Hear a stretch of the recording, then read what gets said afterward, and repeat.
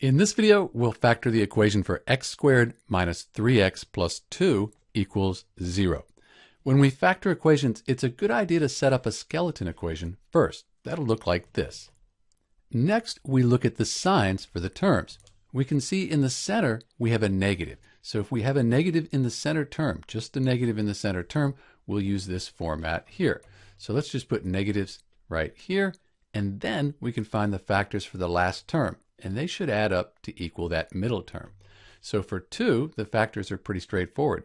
2 times 1, those are the only factors. So really, 2 times 1, if we add those together, we get the 3. We put our 2 here and our 1 here.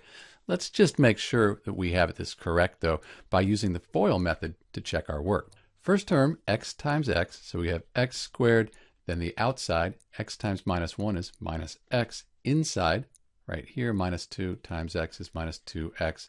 Last term, minus 2 times minus 1, that gives us a positive 2. All of that equals 0. And we can see in the center here, we have a minus x and a minus 2x. We add those together for minus 3x. So x squared minus 3x plus 2 equals 0. X squared minus 3x plus 2 equals 0. So this is correct. Let's find the solutions for each one of these now. So we could say x minus 2 equals 0. Add 2 to both sides. That would give us x equals 2. Over here, x minus 1 equals 0. Add 1 to both sides. X equals 1. So if we put 2 in for x and we work this out, it'll equal 0. Likewise, if we put 1 in for x here, work it out, we'll get 0.